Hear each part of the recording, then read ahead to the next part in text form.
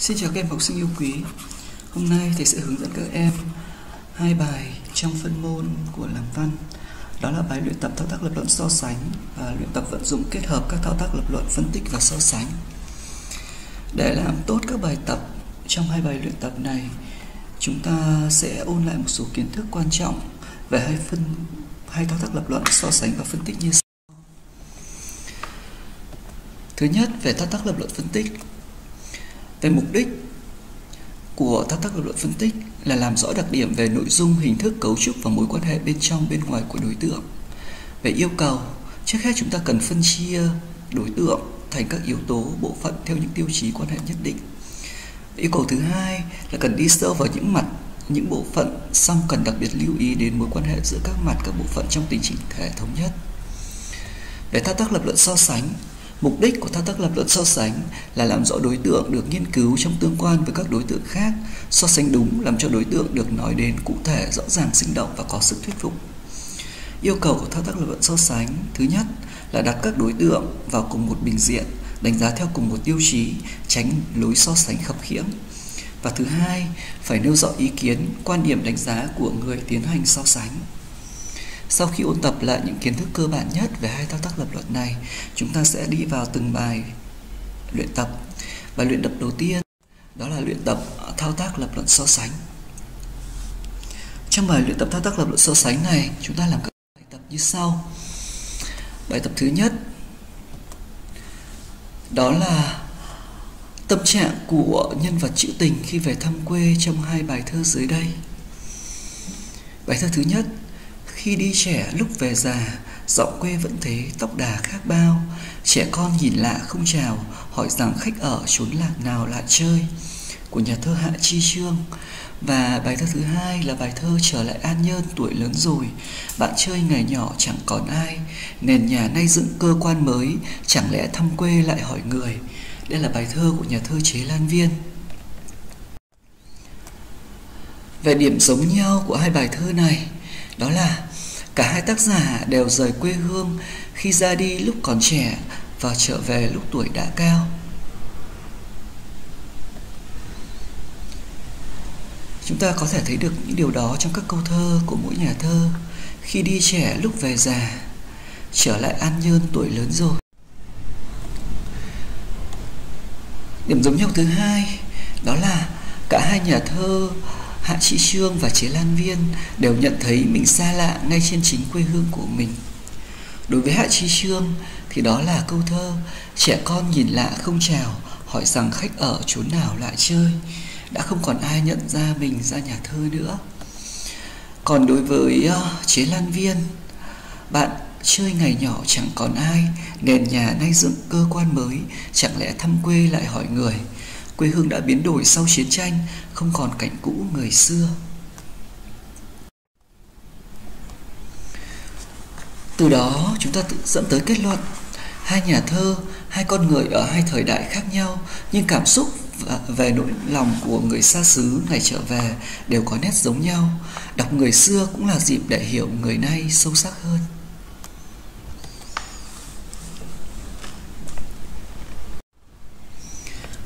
Ngay sau đây chúng ta làm bài tập số 2. Yêu cầu của bài học: học cũng có ích như trồng cây, mùa xuân được hoa, mùa thu được quả. Đây là cách so sánh tương đồng. Thứ nhất, tương đồng ở chỗ học và trồng cây đều có ích như nhau. Học mang lại tri thức để thực hành trong đời sống. Trồng cây cho quả, cho hoa, cho môi trường trong sạch, điều hòa khí hậu. Sự tương đồng thứ hai, học và trồng cây đều cần có thời gian. Học để tiếp thu từ đơn giản đến phức tạp, từ dễ đến khó để tiến bộ. Trồng cây là dần dần thu hoạch từ ít đến nhiều, không nôn nóng được. Từ đó chúng ta rút ra kết luận, cách so sánh là để khuyên ta kiên nhẫn trên con đường học tập. Và bài tập thứ 3, so sánh ngôn ngữ thơ Hồ Xuân Hương và Bà huyện Thanh Quan trong hai bài thơ sau. Thứ nhất, bài thơ Tự Tình, bài 1 của Hồ Xuân Hương và bài Chiều hôm nhớ nhà của Bà huyện Thanh Quan. Bài thơ Tự Tình: tiếng gà văng vẳng cái trên bom, oán hận trung ra khắp mọi tròm, mõ thảm không khua mà cũng cốc, chuông chùa chẳng đánh cứ sao om. Trước nghe những tiếng thêm rền rĩ, sau giận vì duyên để mõ mòm. Tài tử văn nhân ai đó tá, thân này đâu dễ để giả tom. Chiều hôm nhớ nhà, trời chiều bảng lạc bóng hoàng hôn, tiếng ốc xa đưa vẳng trống rồn. Gác mái ngư ông về viễn phố, gõ sừng mục tụ lại cô thôn. Ngàn mai gió cuốn chim bay mỏi, dặm liễu sương xa khách bước dồn. Kẻ trốn trước đài người lữ thứ, lấy ai mà kể nỗi hàn ôn.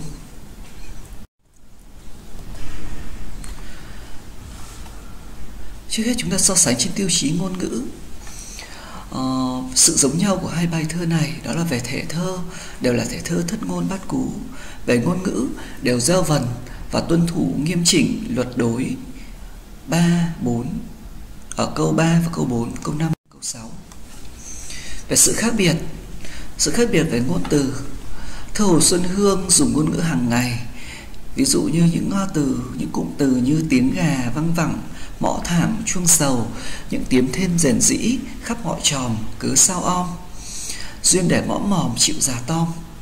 Còn thơ của bà huyện Thanh Quan thì dùng nhiều từ Hán Việt mang tính chất trang trọng như hoàng hôn, ngư ông, viễn phố, mục tử, cô thôn, trốn trương đài, người lữ thứ, nỗi hàn ôn. Về thi liệu, thơ bà huyện Thanh Quan dùng nhiều thi liệu của văn chương cổ điển như là các điển cố điển tích, liễu trương đài, ngàn mai dặm liễu vân vân. Còn thơ Hồ Xuân Hương thì ít dùng, mà chủ yếu dùng những từ ngữ của cuộc sống hàng ngày. Về phong cách, Hồ Xuân Hương thì gần gũi, bình dân, tuy có xót xa nhưng vẫn tinh nghịch hiểm hóc. Còn bà huyện Thanh Quan là phong cách trang nhã, đài các, là tiếng nói của giới văn nhân trí thức thượng lưu. Từ đó chúng ta tới kết luận cả hai bài thơ đều hay và mang hai phong cách khác nhau.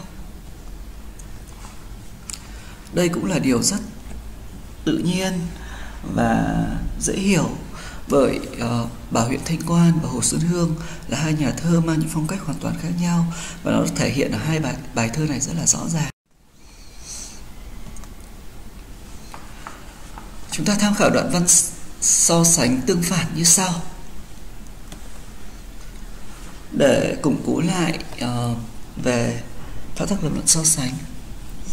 Các cụ ưa những màu đỏ chét, ta lại ưa những màu xanh nhạt. Các cụ bâng khuâng vì tiếng trùng đêm khuya, ta nao nao vì tiếng gà lúc ngọ.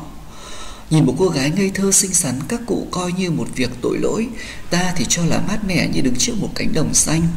Cái ái tình của các cụ thì chỉ là sự hôn nhân, nhưng đối với ta thì trăm hình muôn trạng. Cái tình say đắm, cái tình thoáng qua, cái tình gần gũi, cái tình xa xôi, cái tình trong giây phút, cái tình ngàn thu. Ở đây tác giả bài viết đã so sánh cái quan niệm khác nhau của thơ xưa và những nhà thơ mới về các quan điểm thẩm mỹ bằng một đoạn văn so sánh tương phản.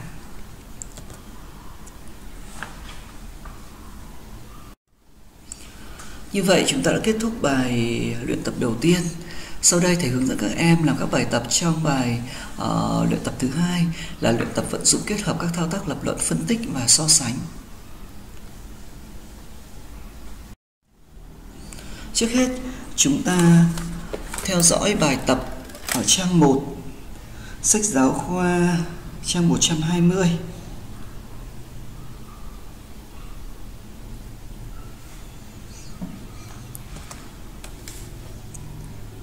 Ngữ liệu của bài tập 1 như sau. Đó là một bài viết của Chủ tịch Hồ Chí Minh, em có thể theo dõi trong sách giáo khoa và đọc. Chớ có tự kiêu tự đại. Tự kiêu tự đại là khờ dại, vì mình hay còn nhiều người hay hơn mình giỏi còn nhiều người giỏi hơn mình. Tự kiêu tự đại là thoái bộ. Sông to bể rộng thì bao nhiêu nước cũng chứa được, vì độ lượng của nó rộng và sâu. Cái chén cái đĩa nhỏ cạn thì một chút nước đã đầy tràn, vì độ lượng của nó nhỏ và hẹp. Người mà tự kiêu tự mãn thì cũng như cái chén cái đĩa cạn. Ở đây chúng ta thấy là đoạn văn này đã sử dụng hai thao tác lập luận một cách kết hợp với nhau, đó là thao tác lập luận phân tích và thao tác lập luận so sánh. Thao tác lập luận phân tích được thể hiện ở cái luận điểm lớn nhất của văn bản này, đó là chớ nên tự kiêu tự đại. Đấy, vì tự kiêu tự đại là khờ dại. Tác giả đã chỉ ra tự kiêu tự đại là khờ dại như thế nào, cụ thể như sau: mình hay nhưng nhiều người hay hơn mình. Mình giỏi nhưng nhiều người giỏi hơn mình. Còn thao tác lập luận so sánh được sử dụng như sau. Tác giả đã so sánh người tự kiêu tự mãn, tự kiêu tự đại giống như cái chén, cái đĩa cạn.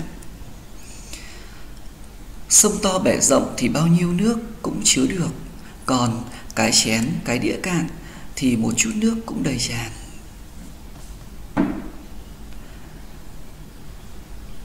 Nguyên do đó là vì sông to bể rộng vì độ lượng của nó rộng và sâu. Cái chén, cái đĩa nhỏ, một chút nước đã đầy tràn vì độ lượng của nó nhỏ hẹp. Đấy, chúng ta thấy rằng phân tích, thao tác lập luận phân tích là chủ đạo, thao tác lập luận so sánh là kết hợp ở trong đoạn văn của Chủ tịch Hồ Chí Minh.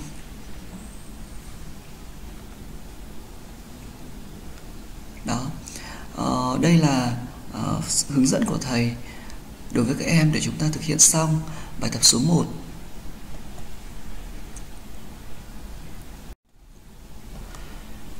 Từ đó chúng ta rút ra kiến thức cần nhớ như sau. Phải căn cứ vào mục đích nghị luận, yêu cầu, đối tượng của nghị luận để xác định có cần kết hợp các thao tác lập luận hay không. Muốn làm tốt, kết hợp tốt thao tác lập luận, phân tích và so sánh thì chúng ta phải lập ý tốt, tức là phải chọn được những luận điểm, luận cứ, luận chứng tốt và rõ ràng, có sức thuyết phục. Bài tập thứ 2. Bức tranh mùa thu trong bài thơ Thu Điếu của Nguyễn Khuyến.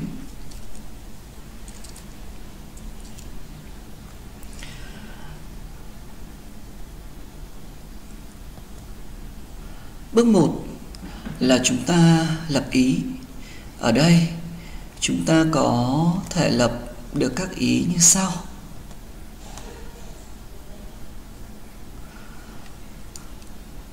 Ý thứ nhất là điểm nhìn để cảm nhận cảnh thu là từ gần đến cao xa, rồi từ cao xa trở lại gần. Cảnh thu trong câu cá mùa thu là điển hình hơn cả trong mùa thu của làng cảnh Việt Nam. Đó là nhận xét của nhà thơ Xuân Diệu. Nó được thể hiện ở màu sắc, đường nét chuyển động. Cảnh mùa thu trong câu cá mùa thu là cảnh đẹp nhưng tĩnh lặng và đượm buồn. Nó thể hiện ở không gian tĩnh, vắng người, vắng tiếng. Các chuyển động nhẹ, rất khẽ, không đủ tạo âm thanh. Tiếng cá đớp mồi càng làm tăng thêm sự yên ắng tĩnh mịch của cảnh vật. Bước thứ 2, chúng ta tham khảo đoạn văn mẫu của Xuân Diệu trong sách giáo khoa và các em tự đọc ở trong sách giáo khoa. Bước 3 là các em viết một đoạn văn vận dụng kết hợp thao tác lập luận, phân tích và so sánh. Đoạn văn tham khảo thầy có thể gợi ý như sau. Để cảm nhận được vẻ đẹp của bức tranh thu trong Thu Điếu, trước hết ta hãy bắt đầu bằng điểm nhìn, điểm quan sát cảnh thu của thi nhân. Ở bài thơ này, cảnh thu được thi nhân đón nhận từ gần đến cao xa, rồi từ cao xa trở lại gần. Nhà thơ bắt đầu từ chiếc thuyền câu, nhìn ra mặt ao, nhìn lên bầu trời, nhìn ra ngõ trúc rồi trở về với ao thu, với chiếc thuyền câu bé tẻo teo ấy. Vậy là từ một khung ao hẹp, không gian mùa thu, cảnh sắc mùa thu được mở ra nhiều hướng khác nhau thật sinh động, cũng là cảnh thu, nhưng ta sẽ nhận thấy sự khác biệt khi đọc Thu Vịnh. Vì sao vậy? Có lẽ nguyên nhân đầu tiên là do điểm nhìn. Khác với Thu Điếu, trong Thu Vịnh, cảnh thu được thi nhân đón nhận từ cao tới gần, rồi lại từ gần đến cao, xa, cho nên bức tranh thu trong bài thơ vừa có cái thanh, cái nhẹ, lại vừa có cái trong, cái cao. Như vậy là điểm nhìn đã góp phần làm nên nét đặc sắc cho bức tranh thu.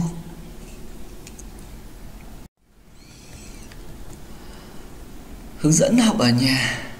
Qua 2 bài học này, thầy hướng dẫn các em học bài ở nhà một số nội dung sau. Thứ nhất, Các em hãy vận dụng thao tác phân tích và so sánh để viết đoạn văn trình bày luận điểm ở hai dàn ý trên.